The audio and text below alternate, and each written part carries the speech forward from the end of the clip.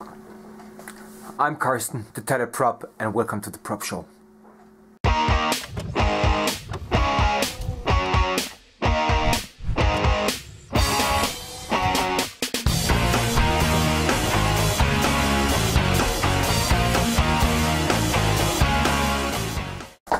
Hello my friends, today I'd like to show you how I painted a white camouflage on a German 1/35 scale tank.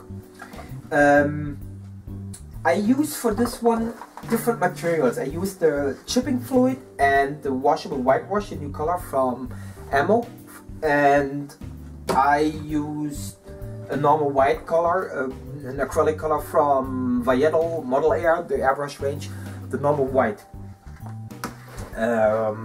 What can I say? I split the video in two parts. You see today the first part. It is about how I paint the white camouflage and how I work with different materials like the chipping fluid, the washable whitewash. I try to make a combination between the colors, how it looks like, what is possible, what is not possible. The second video, the second part, is about the pin wash and how I used different washes to make a little bit, to make a nice weathering. A step by step, it's not the whole weathering, but the pin wash, the sweet and grime, and some kind of fading the skirts on the side to give them a different look.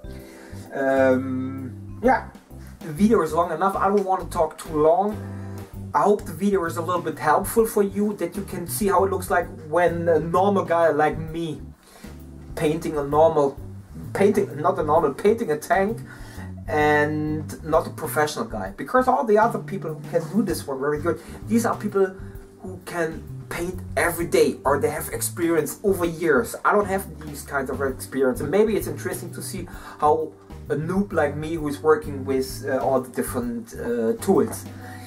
I hope you liked the video, and I want to start now with the video. Have fun and enjoy it.